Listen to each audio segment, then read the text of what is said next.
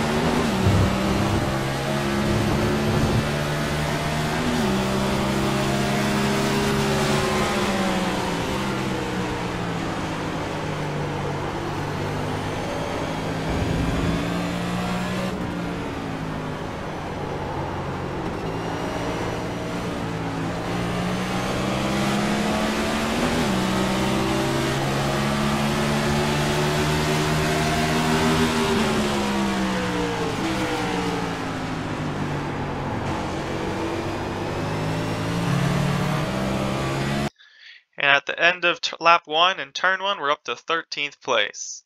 So now let's just go back at the start of that lap and analyze how we gained those spots. So to be honest, we did get a bit lucky with a few incidents. We didn't do it all on pace alone, but it was still a pretty action-filled and chaotic first lap. So survive turn 1, that's most important. And then just trying to get a good exit out of the S's here, down the back straight.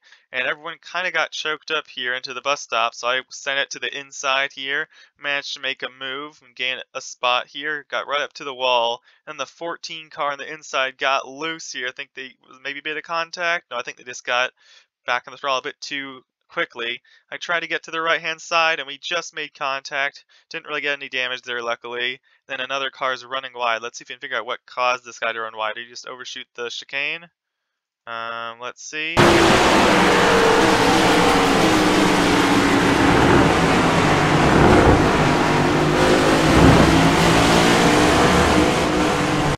Yeah, just had a bit of oversteer there. Had to correct the car, but we were able to at least catch up to him. We didn't get past him initially, but then there was a bunch of wrecks up ahead, so we were able to get by 2 cars plus him as he checked up a little bit more.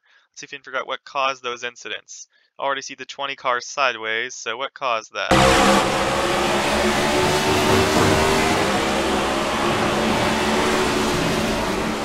Oh, that's so unfortunate. He got loose out of the carousel, getting over like this curbing, and then corrected it, but he lost a lot of momentum. Here comes another car and hits him because he wasn't able to check up in time.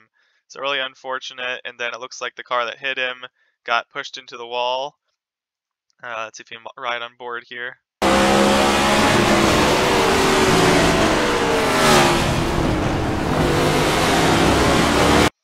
So yeah, the K1 speed car, not too speedy at that point. And then coming out of the final corner, again, looks like there was either a bit of contact there, but anyways, we got a better exit out of the final corner, sent it in on the 8 car, and then another car overshot. So just gotta be consistent, not make many mistakes, and try to get lucky, avoid the chaos, and we were able to manage that up to 13th place, and in the end, we were able to get 7th. So hope you guys enjoyed, and see you next time.